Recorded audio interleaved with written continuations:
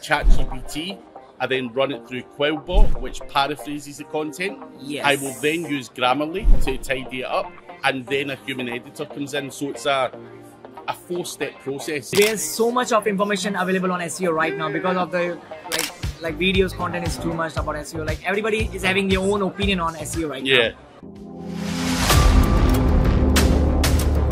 How was the workshop, guys?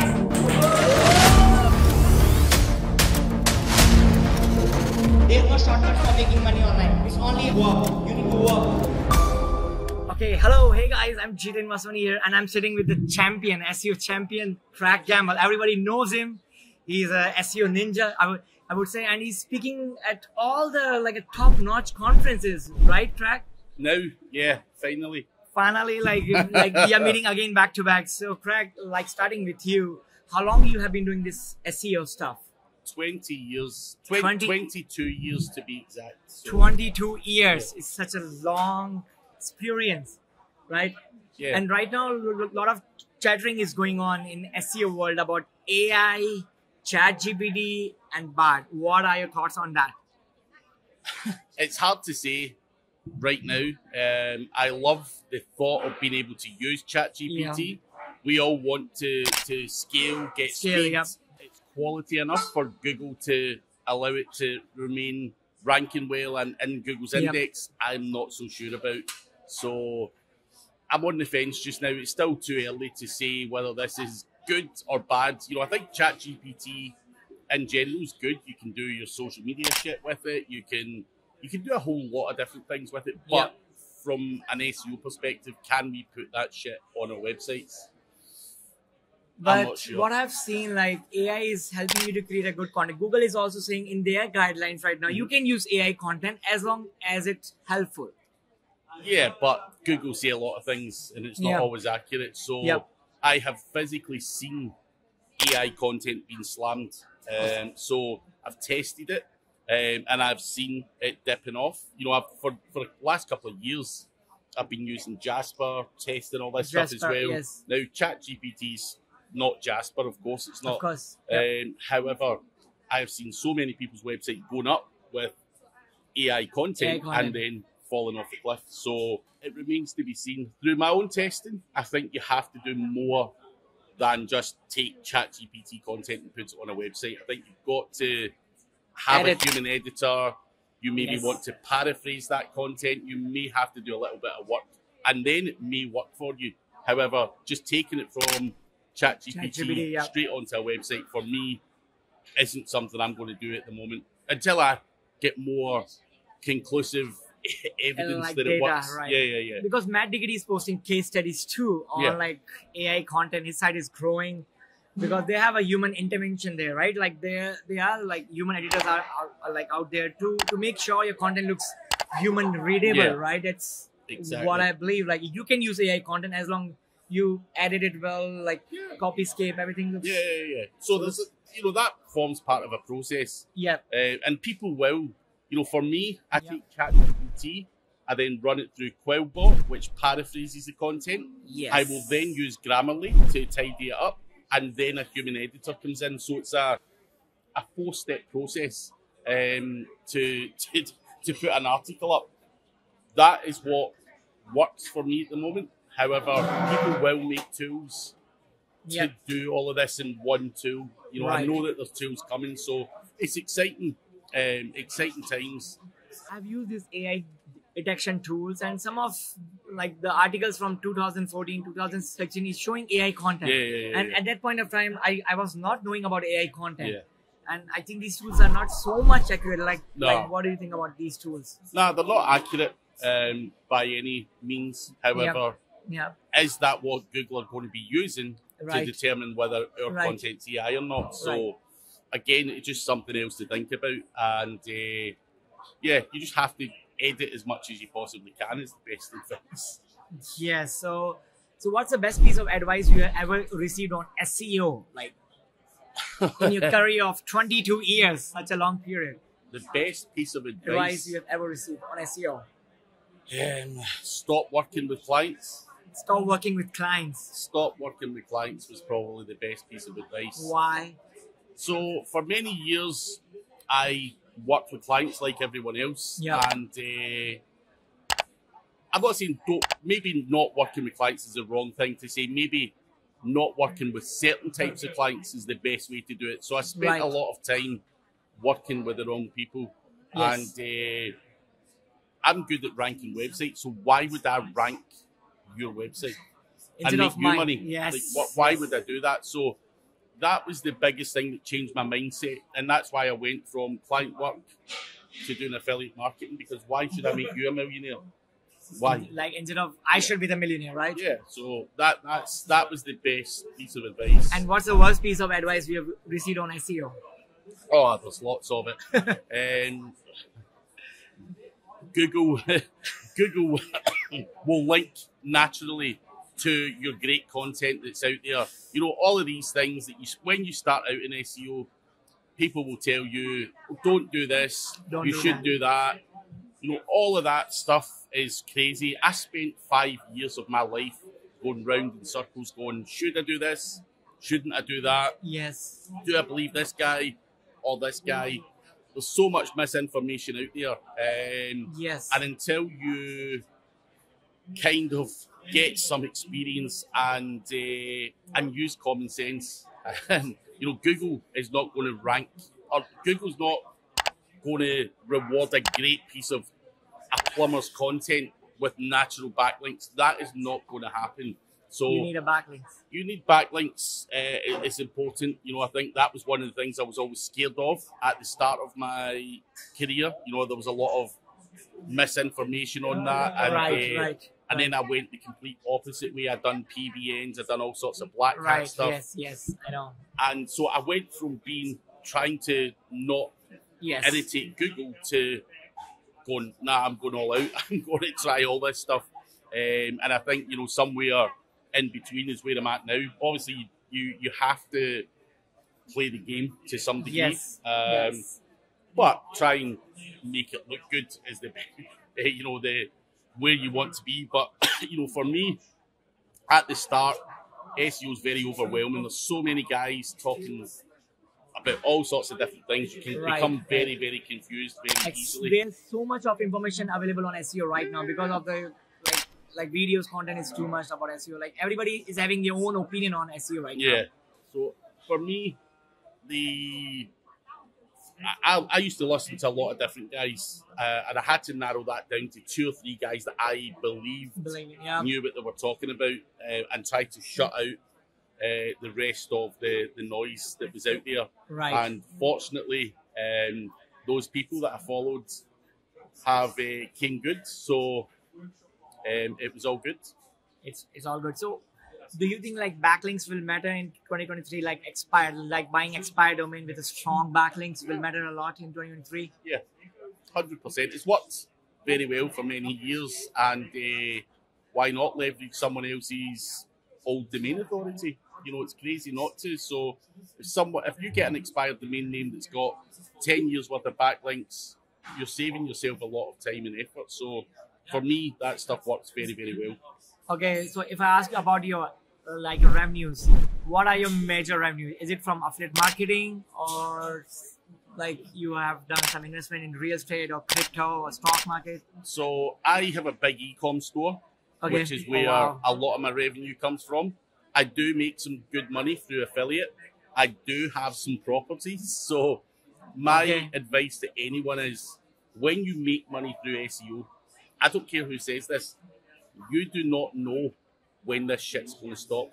Yes, he's right. So you've got to spend your money, diversify your income streams is the best advice I could give, because I don't know if SEO is going to stop tomorrow. I don't know if Google's just going to cut SEO off. Now, I don't think it will. However, for me in my head, I want to diversify my income streams. I want some money to come from e-com. I want some money to come through affiliate. I want to buy and sell some websites, and I want to make money on property. And I will continue to invest in other opportunities that come along. So I think, diversify your income. Yeah, diversify, because we don't know what's going to happen tomorrow with Google updates. Whatever. So if I was all out on the e-com store, for example, and Google does an update and it wipes me out, I'm finished. You know, I'm finished. Right. So that can't happen. So I think the older you get, the wiser you become. The wiser you become, right. So, like anyone, you know, you look at guys like Neil Patel and stuff who are also at this conference. That, you know, that guy's got his money spread all over the place. He's got money, he's got tools, he's got investing in tools. Like he's got Answer everything. The Public right now. Yeah. Recently, he acquired. So, you know, that you know, these are guys that have been in the industry as long as me. And you watch these guys. What is this guy doing? You know, he's buying up this, he's buying up that, he's spreading his income streams, and I think that's a very wise move. And you look at any of the top guys that are out there; they're all doing the same thing. Even, you know, Matt Diggity and stuff. He's buying the products, investing in products like Surfer. Yeah. So, you know, whether it's investing in SaaS, whether it's investing in a digital asset, whether it's investing in his own agency, you know, these guys are all making money. From all different income sources, and that's why they're at the top of the game. And I think for me, you learn a lot from these guys. You know, I went to Chiang Mai 4 or 5 years ago, and I'm going again this year. And you can't help but learn from that crowd, and that's you know, we're always. It doesn't matter who you are, you're always learning something from someone else, and you know, just different ideas and stuff. So, because Craig, you're going to speak in Cyprus, yes, Island Conference. So, how do you get all these speaking gigs? Because you might be making good money with that, and you're sharing a lot of great knowledge on the stage. So, do you want to share some insights on that? So it's difficult. So I started speaking maybe 7 or 8 years ago. Okay. Now you're at the start of your speaking career, and I have massive respect for what you're doing. I see you traveling to Malta. You're traveling to all of these other conferences, and it's hard to get your name on stage when you're unknown. You have to beg. You know, at one point I had to pay to speak at an event. I had to pay money to share knowledge. Now that's how hard it is. I was confident enough that I had the knowledge and the experience to talk well. But no one would give me an opportunity because my name wasn't going to sell a lot of tickets. Unknown, yeah. So, you know, someone, and I don't mean this disrespectful to you, but if there's one speaking slot left and you're there or Neil Patel's there, Neil Patel's going to sell all the tickets. So, of course, you get ignored.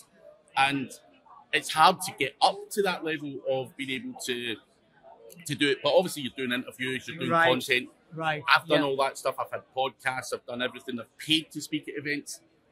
And then it changes. Then people go, right, this guy talks sense. He knows his shit very well. And then you build up your reputation till there comes a point where people invite you to the conferences. So I don't pitch to speak at conferences now. But I did back in the day. I was pitching everywhere, probably like you do now. Pitch here, pitch there, pitch there. Yes. I was pitching in the beginning, then I was getting all these speaking gigs. So in the beginning, I need to like invest my own money, like the flights or the So it costs a lot of money and a lot of time and a lot of effort, and that's where, as I say, I've got massive respect for you because thank you so much. You know, it costs money, time, travel. You're not focusing on your actual business. So it's a big ask, and you know, the truth is, unless you sell tickets, unless you have a name, you're going to struggle to get on the big stages. And I found it really hard over the years. And as I say, I've travelled the world. I've even been in India, SEMrush. SEMrush even, yes. Yeah, SEMrush. I was lucky enough to do a lot of work with them. They took me to India. They're taking me to other places, and that helped massively as well. So.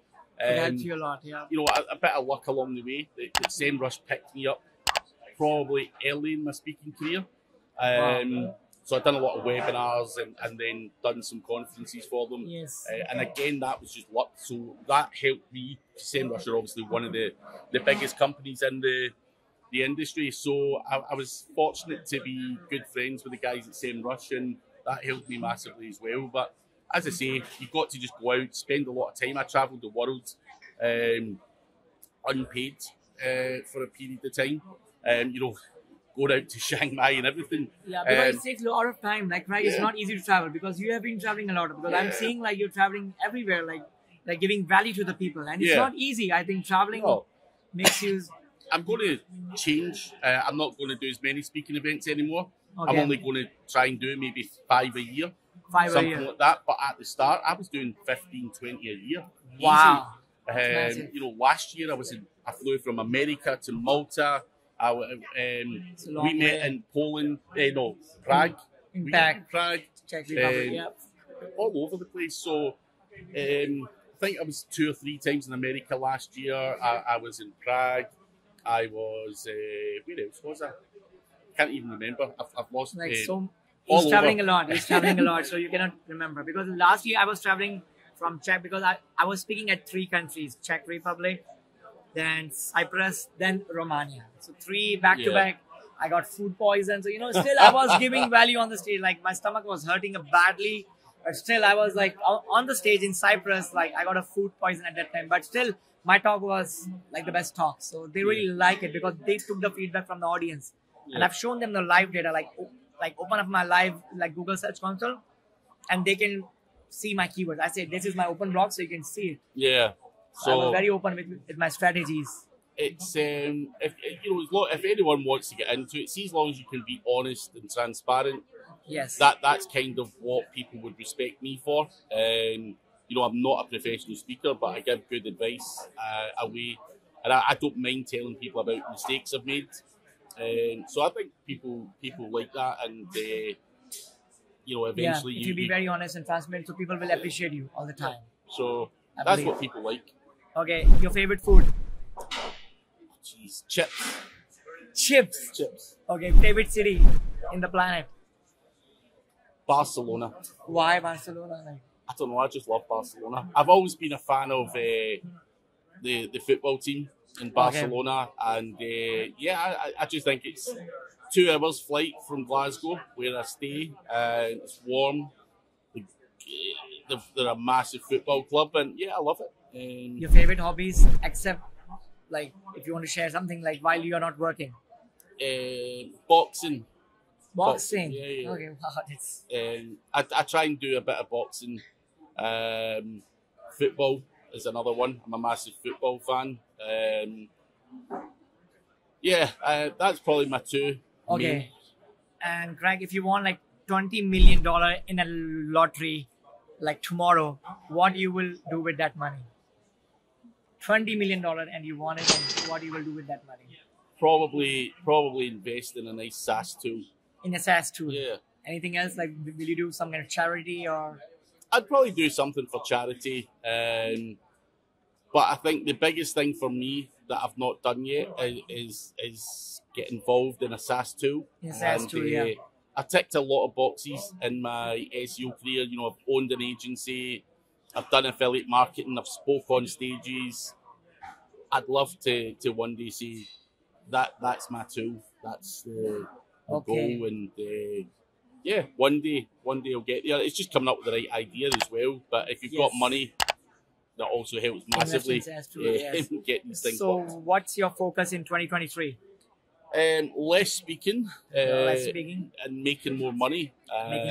Flipping more websites, and just enjoying life. There's no crazy goals. I think just trying to get the work-life balance in order, not travelling as much as I was. So nothing crazy. I'm quite happy with everything I do. Is SEO is dead in 2023 because of AI? No. It's still there. Still there. I think we've still got a long time to go. I think AI is exciting. I just don't think it's going to be as big as people think it's going to be at the moment. Okay, are you an early bird or night owl? Probably a night owl. You're like me, like most of the SEO experts I meet, they are night owl for sure. Yeah. Okay, what is your proudest accomplishment like you have received? Probably my son being born. Oh wow, that's so good. That came later on in life, but he's 4 years old now. So I think that's the one. I'm very, very what are you proud of. grateful for now? Grateful for SEO, to be fair. Grateful for SEO. It's been good to me. You know, we have a good life. We earn some good money. Yes, yes. Yeah, so very much great. I am very, very fortunate to have found SEO at an early stage in the year 2000. And yeah, I'm grateful for SEO is the honest answer. It's been good for me. I had shitty jobs before.